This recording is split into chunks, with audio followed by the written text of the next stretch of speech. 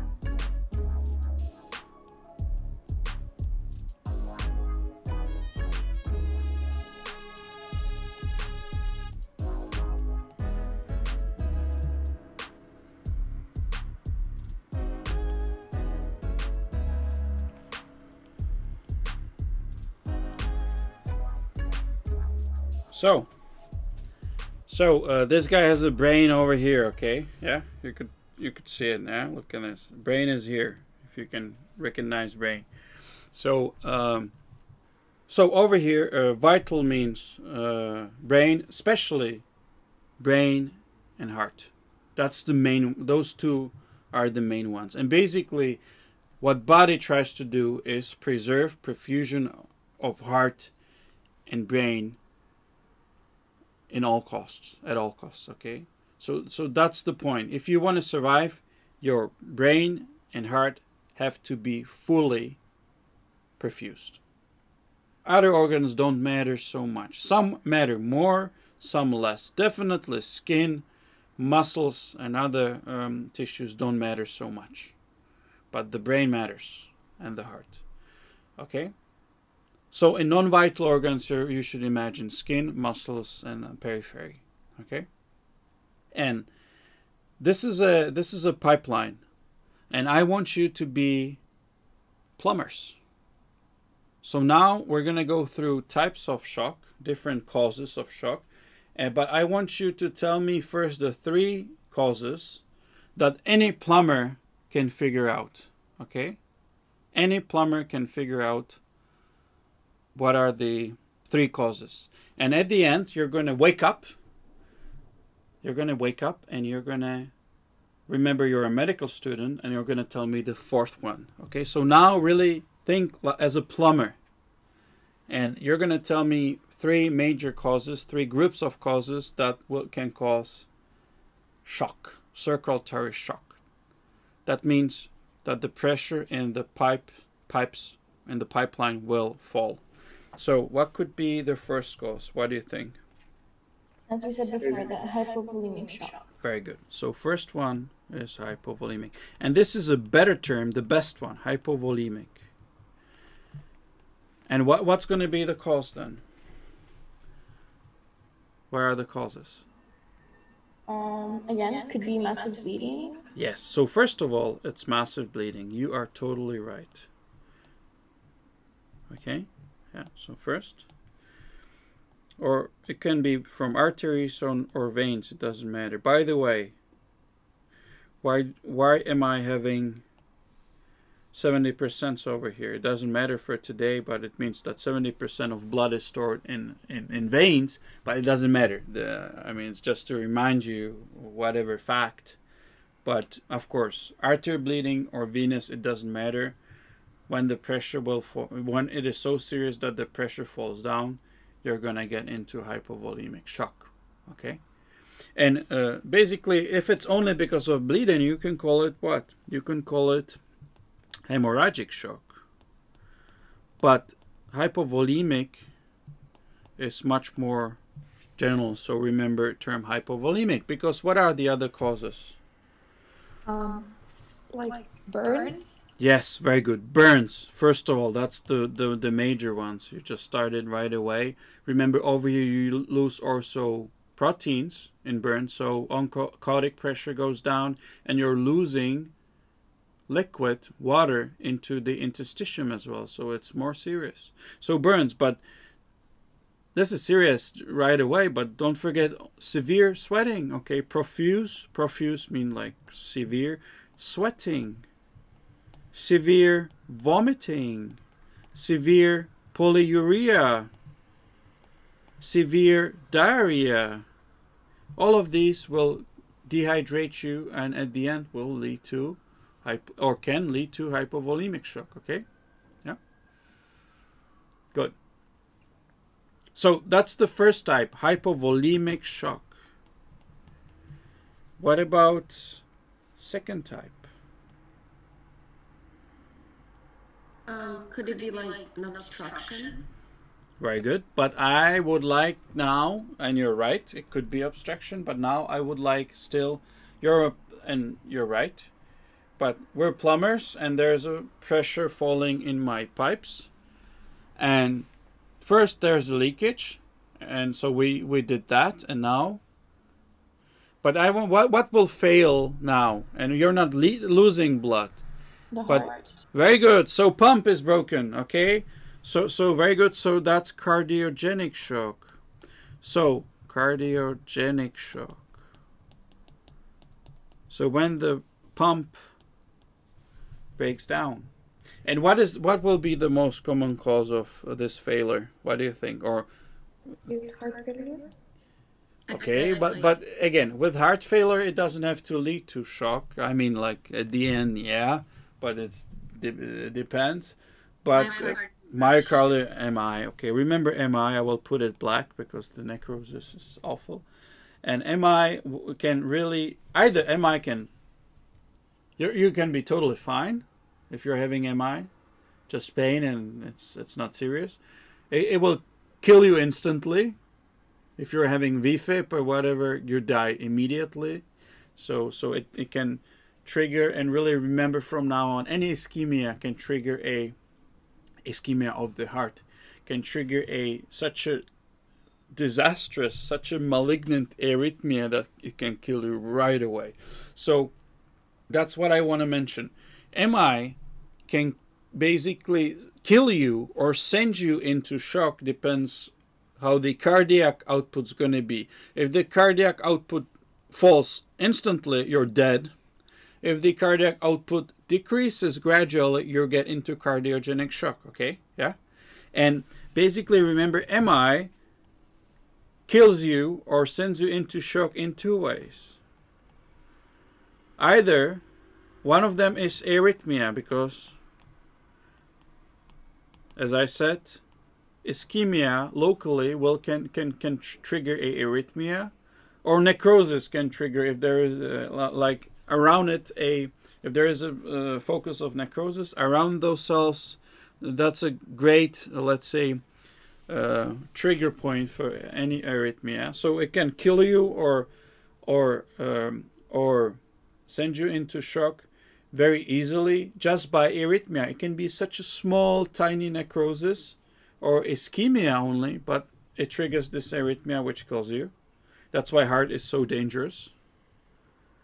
or it's such a massive MI that it really kills part of the muscle, like I mean in mass.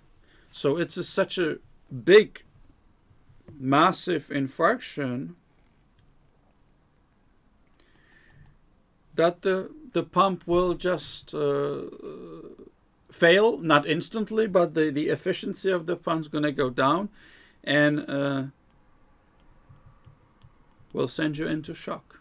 Okay, and typically it's very commonly combination of both, that you're like massive part of the muscle is dead, and when the muscle is ischemic or dead, it's not contracting.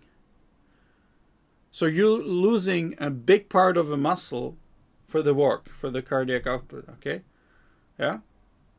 And unfortunately, sometimes it's a combination of arrhythmia and also a dead muscle. Okay, so MI definitely can trigger a cardiogenic shock.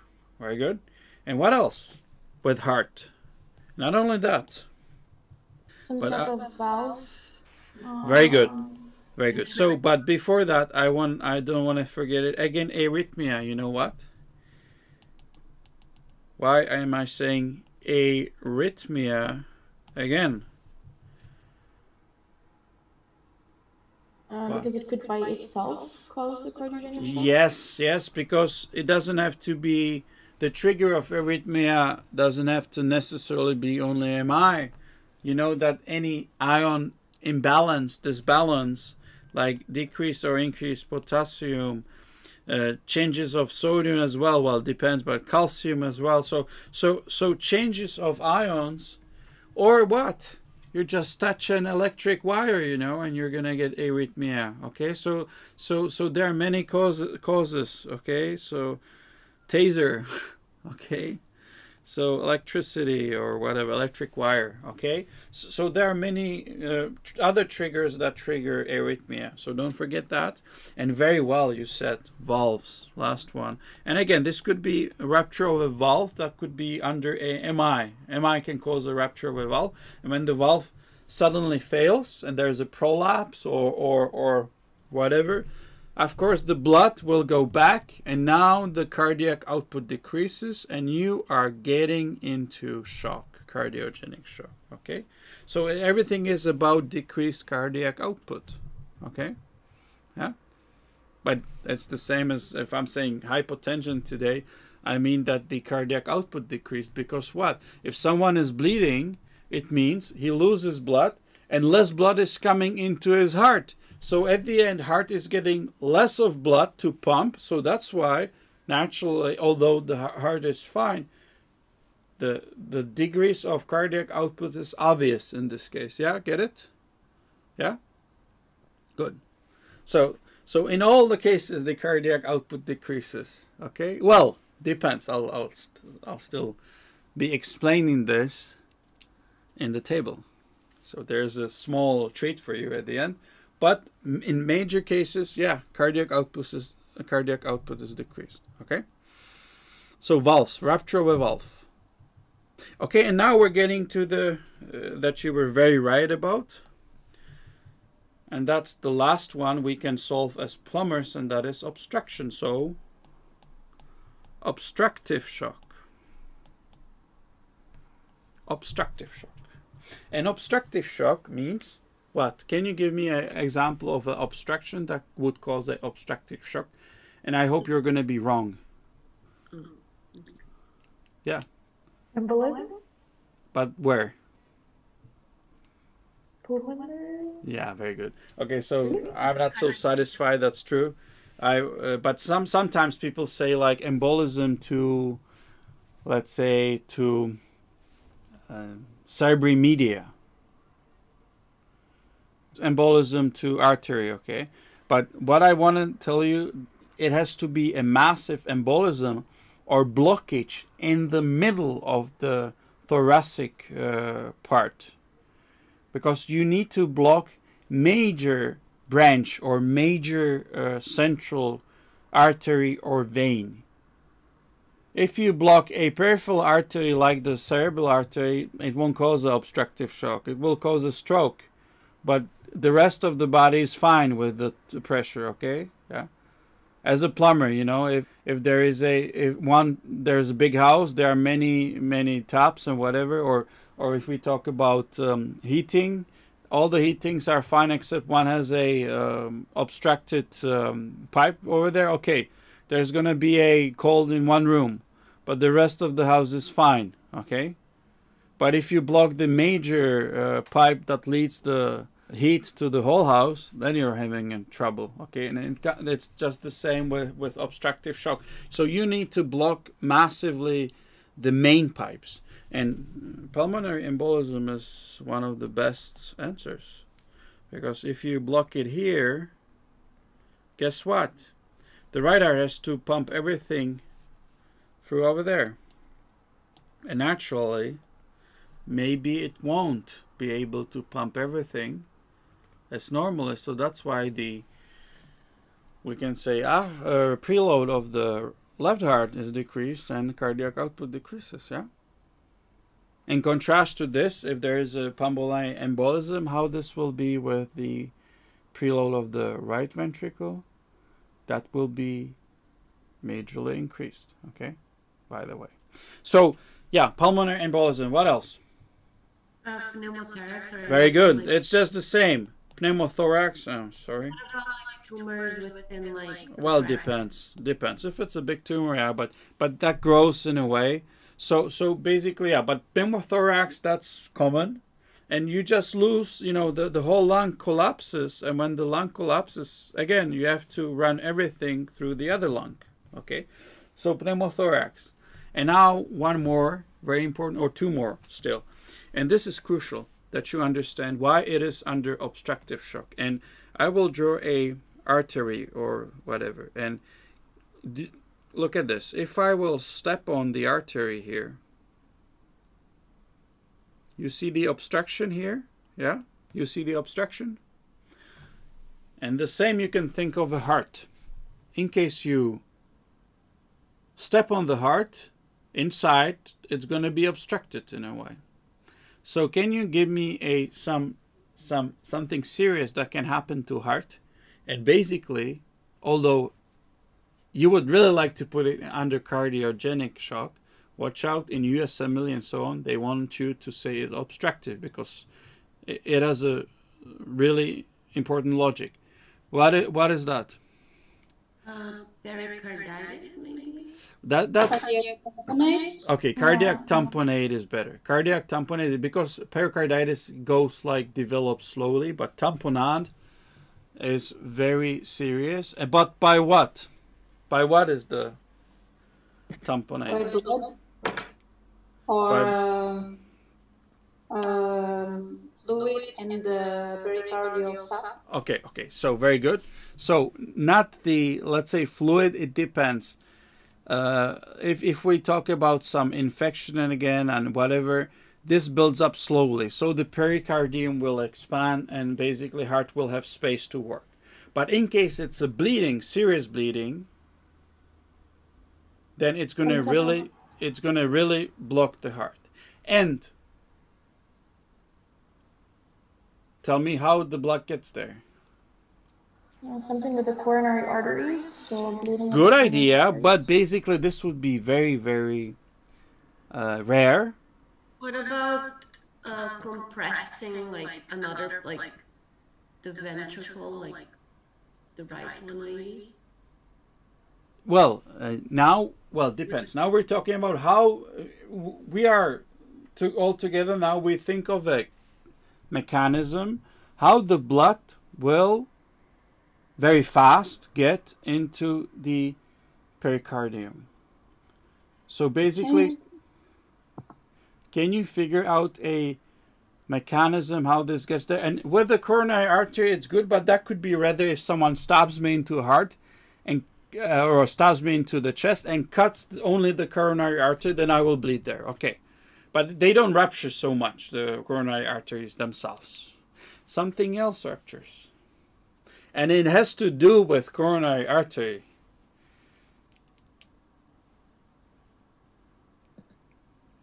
It has to do with coronary artery, but it's not coronary artery. Yes. It happens So, later. It happens later. like endothelium injury caused by atherosclerosis or No. Maybe it's the cardiac veins. cirrhosis of the muscles. Okay, so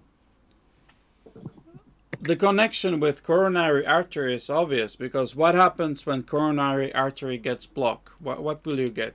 You won't have a obstructive shock. You will have a Myocardial infarction. MI. And if it's a severe MI, that means transmural infarction. That means that the whole wall dies. So if I put a cross section, this is the left ventricle, this is epicardium, this is endocardium. So if the whole wall dies due to blockage of coronary artery, that's a STEMI infarction. And these people, if they survive for first 3 days, they can have a bonus on third day. And because this is a necrotic wall, and especially if the afterload increases for the heart, for whatever reason, they're just stressed. And now the heart has to really pump, and the pressure in the left ventricle, if it's a left ventricle MI, it could be the same right ventricle for the right ventricle MI, but let's say we're having a left ventricle over here. So this ruptures. And when the wall ruptures, you are having a serious complication, and that is a heart tamponade or tamponade. Okay, so remember, people after STEMI infarction, watch out, third, fourth day. If something happens to them now, the cardiac output decreases, it could be tamponade. And the only thing you can do is take a big needle and suck it out. Okay? So think of it. And although they survive MI, they have no serious arrhythmia. Watch out, this can happen and sometimes happen. And it's not so rare. Will this happen 14 days later? What do you think? No. Because there is already a scar. So the wall is the most fragile time, or the wall is the most fragile like this third, fourth day. Fifth, when the immune system comes there, they're trying to get rid of the necrosis or whatever, and now it can really rupture. So you really don't want to increase pressure of these people in the ventricle during these days. Okay, that's why they should rest and not do anything. Good. So, but the complication is tamponade, and the blood will get around very fast around the heart, and then heart cannot expand in diastole, so the diastolic volume is decreased, and diastolic volume is decreased, and cardiac output falls, and this is a beautiful example of obstructive shock. Okay, so heart tamponade. So heart tamponade.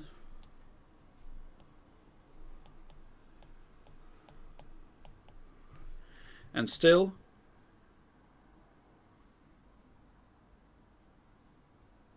can you guess another cause of obstruction? And this is pretty rare, but it happens sometimes, and it has to do with atherosclerosis again. But over here, you're 50 years old, and now suddenly severe pain between your scapula. It looks like MI, but it's not MI. And this is very typical. The pain between scapulas, remember, like serious pain. And typically maybe they say I have a pain and they die in a second, so most of them die immediately, but only few survive, and those who survive, they can be unlikely saved. So you're very lucky if you survive this, but you start to bleed into the wall of the aorta. Okay, so the wall, if the whole wall would rupture, you're dead instantly. But over here, the aorta is pretty thick and can survive high pressures. But typically one of the leaves, the inner leaves, it ruptures, and you bleed between the leaves of the aorta into the wall. And you see the blockage over here. You see the blockage here. Yeah. Obstruction. Okay. And it's called aortic dissection. It's called dissection of the aorta. Aortic dissection. Not a pleasant thing to have. Okay. Basically, they have to. Sometimes it's misinterpreted as a MI. And you're doomed if they don't bring you to a hospital where they have a very good cardiosurgery. Okay, so you're dead basically. So that's aortic dissection, and we're getting farther. And now I would like you to wake up and be medical students, because we're getting to the fourth example. And what is that? Anaphylactic or septic? Very good. And in this case, yeah, of course, the plumbers, they don't know this, but you know. So basically now it's about not losing blood, not failing pump, not an obstruction, but it's a relative decrease of blood because your vessels expanded. Okay, so and this in general, all of these you put in under one special term, which is called distributive shock.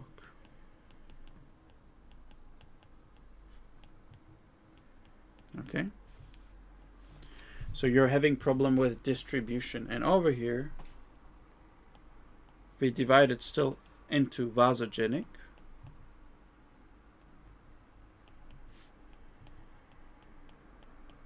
but I guess I'm going to delete it here and then to have a space. So vasogenic or neurogenic. Okay. And first, the two most important ones, those that you should definitely know. One of them is septic shock, and the other one is anaphylactic. Okay, shock. And first, the septic shock. So septic shock, you see, basically you should know what is sepsis. And what is sepsis? Sepsis means you're having a fever, you're having a tachycardia, but mainly fever is the important. You're having high fever because the bacteria triggered this fever. So you're having bacteria, or it could be also viral, okay, but doesn't matter. Some pathogen in your blood, it could be COVID as well, triggers your endothelium to produce so many interleukins and cytokines and whatever. There are many theories about this. There's no one explanation. That somehow it happens that you're suddenly vasodilate. There are many triggers which cause this, okay? But we know the pathogen is at the beginning. There's a bacteria or virus.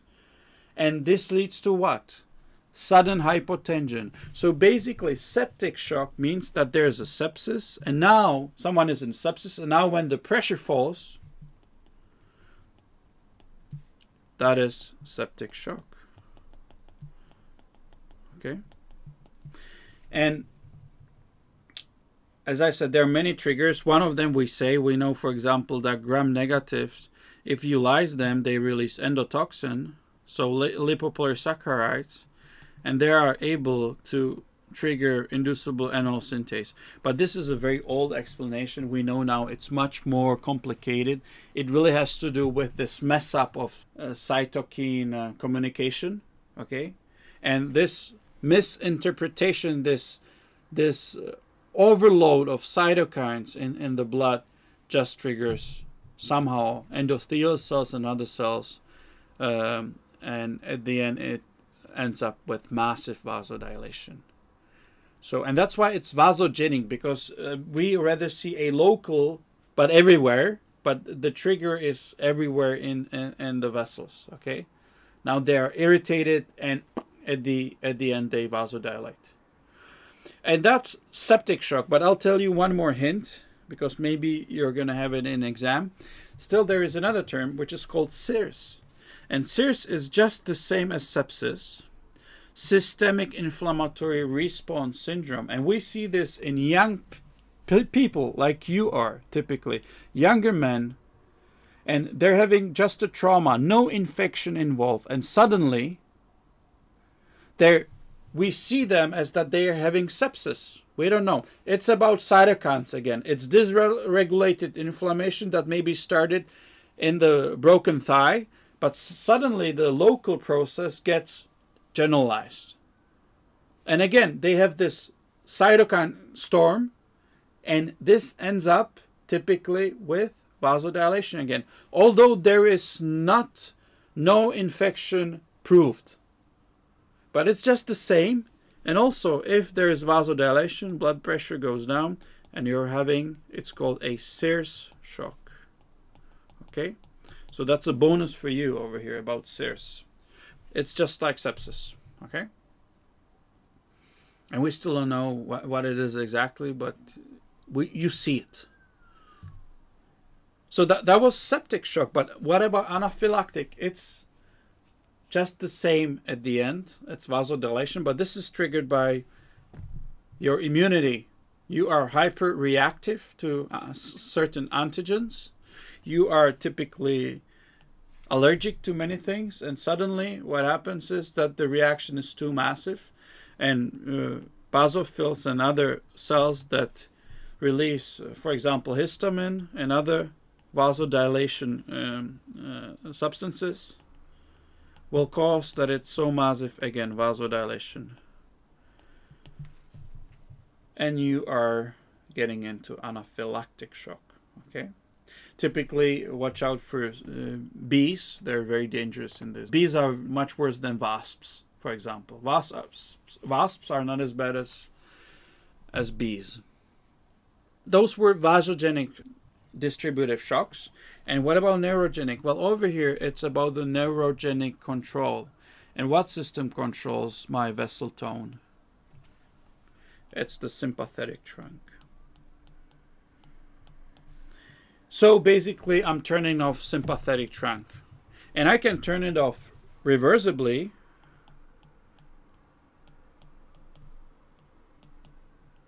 by, for example, some drugs. So remember, general anesthesia, typically, sometimes you see it, so watch out. The good thing is that typically it happens in a theater, and you got all the things you need to keep him alive over there. So that's a bonus, but sometimes you see it there. Well, and what about irreversible? Like in hemorrhage or something? Bleeding? Depends. That would have to be like somewhere in the brainstem or whatever. But what about trauma, not to brain, but to... Complete spinal cord injury. Yes, yes. It doesn't have to be complete. It can be like partial. Doesn't matter. But somehow it triggers what? It turns off the sympathetic trunk. So typically it happens when remember thoracic part, if you have a lesion there, okay, compression, you jump to water, you know, it's not deep enough, too bad, because although they would survive or whatever, they can have a bonus to it, and that is massive vasodilation, because you know, you're controlling it from up over here, and if there's an injury somewhere below, like let's say C5 and like higher, so at the thoracic part, you're going to turn off most of the sympathetic trunk, and boom, you can vasodilate and fall into neurogenic shock. Okay, so spinal cord injuries. So we went, I gave you these 4 types, and now I want to hear which out of these you think is the most common, but not the one. I don't want to hear the ones who already heard the lecture or saw the lecture. So try to guess. Anaphylactic? So anaphylactic is pretty uncommon, and we put it together. To anaphylactic with neurogenic, they give you just 4% of all shocks. And I want all of those 6 shocks we went through. 1, 2, 3. Yeah. So those 6 shocks. So don't forget the other ones. So what do you think? If I'll jump over here. Maybe hypovolemic. Hypovolemic, yeah. Okay, this one. maybe it used to be, but it's not anymore. Depends where. Obstructive. It's obstructive, right? So hypovolemic, 16%, and they're together with those are both second the most common. So hypovolemic cardiogenic, very common. Obstructive, very rare, 2%. So which one's going to be the most common? It's the last one, yeah? So 62%. Septic shock is the most common one, remember. And it's because of hospitals and treatments, you know, that there's so many people having tubes in them all the time. And these are the places of the infection, okay? Yeah? So remember, septic shock, the most common one. And only about treatment, remember one thing. Kill the bacteria as soon as possible. So antibiotics, like straight away. Okay? Yeah? Good. So these were the types of shock. So, thanks for watching. And don't forget to subscribe and ring that bell. And as always, check the description below for supplementary questions and other materials.